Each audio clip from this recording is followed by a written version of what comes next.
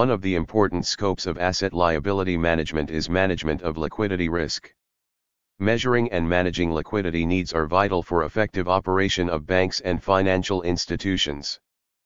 In a bank, maturity terms of assets and liabilities generally will not match. This creates a liquidity gap. If the gap is positive, there will be no risk to the bank. However, there will be opportunity loss of excess funds being utilized for earning returns. On the other hand, if this gap is negative, it creates a risk to the bank. Banks compute maturity profile of assets and liabilities divided into different time buckets. The time buckets may be distributed into 1 to 90 days, 91 to 180 days, 181 to 270 days, 271 to 365 days, and over 1 year. Within each time bucket, there could be mismatches depending on cash inflows and outflows.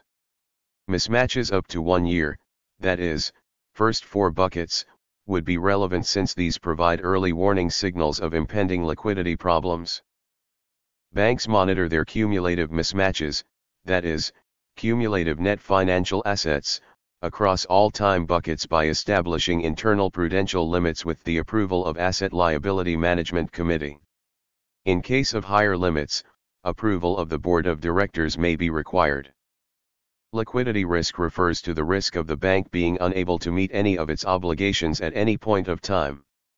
In the given example, the 91 to 180 days time bucket shows that there will be a liquidity shortfall, a liquidity gap.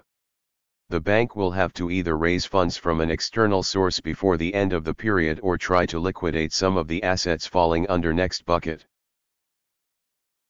Liquidity gap analysis helps a bank to manage liquidity risk as well as to plan for future investment.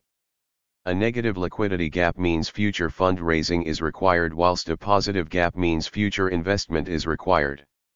The costs of raising funds and returns from utilization of funds can be forecast by the term structure of assets and liabilities of a bank.